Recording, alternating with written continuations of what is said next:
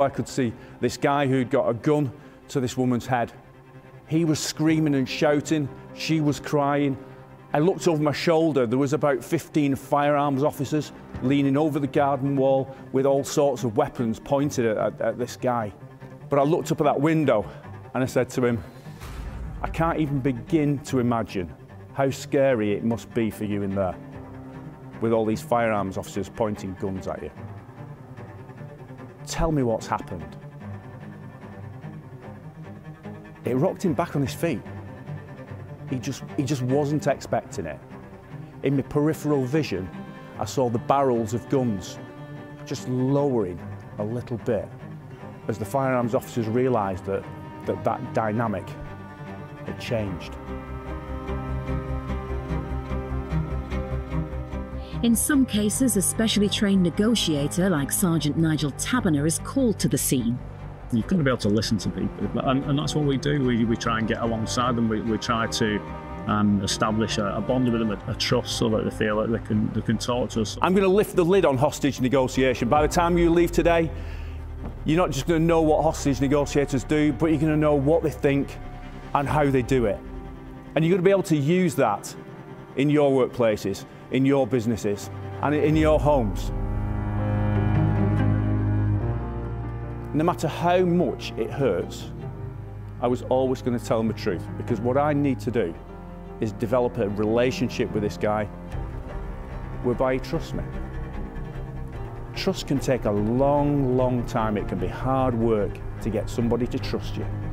But if you blow it, it's gone. Listening is the negotiator's superpower. It's what makes us different.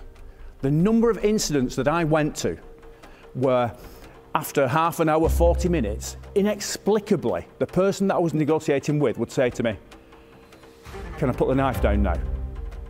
Can I come down now? Can we just end this now?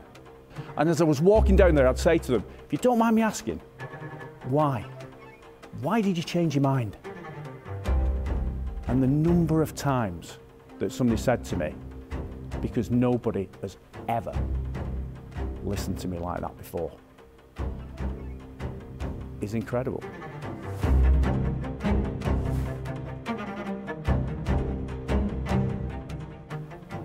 If I'm talking more than 20% of the time in a negotiation, I'm talking too much.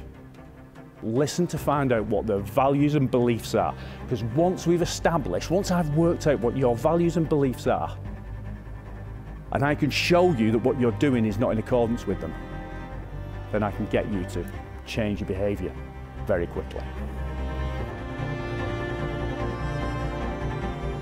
Have a direction of travel in that negotiation. Know what you want to do, know what you want to say and what you want to sound like.